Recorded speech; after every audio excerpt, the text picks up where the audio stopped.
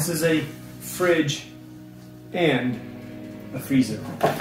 A wall power adapter, very, very important. You can plug it in at home, in the garage, if you have a party, for beer, something like that. Also, it's portable for my van, for my future van. And maybe this is the best thing about it. Did you hear that noise? It just feels so solid. I really, really like it. Like one of those fancy car doors. Yeah, I like that. Obviously it has wheels, so you can move it around. I also noticed that it has two latches over here on the side. You can pull these out and then now you have a handle to carry it. The normal power cord that goes here at the bottom. You also have the car cigarette lighter cord. It has the same connection. And this is the piece de resistance. I really like this. This is solar.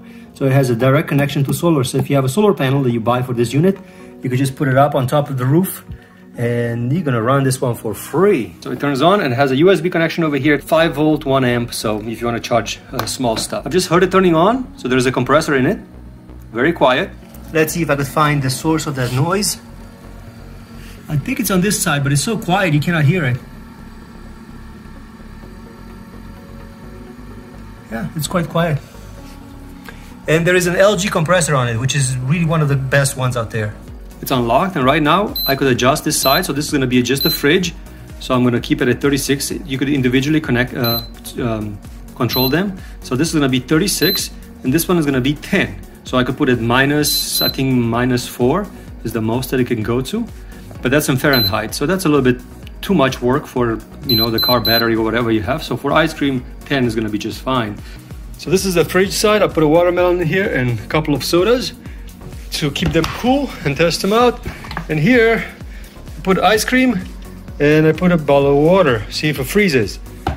We're gonna let it run overnight. It's already using 47 watts only, so it's like in eco mode already. It's morning and the temperatures are still 34, 13, so it kept the temperatures pretty good. I slept with it all night in the room and it was not bothering me at all. That's a great test to know if I will be able to sleep with it in the van. And this is the water. So the water is completely frozen.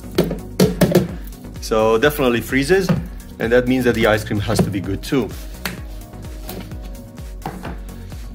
And yeah, the ice cream is great. So yeah, you'll be able to have ice cream wherever you go, and that's awesome. And as far as like this side, I have 2 nice cold drinks.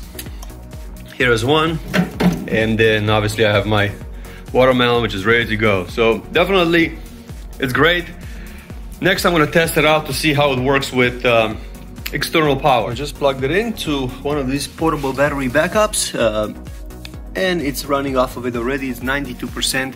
Just curious to see how long it lasts on a little battery backup like this, how much power it uses. Also, I had to change the settings to not protect the battery because the battery went in protection mode automatically. That's why I was saying F1.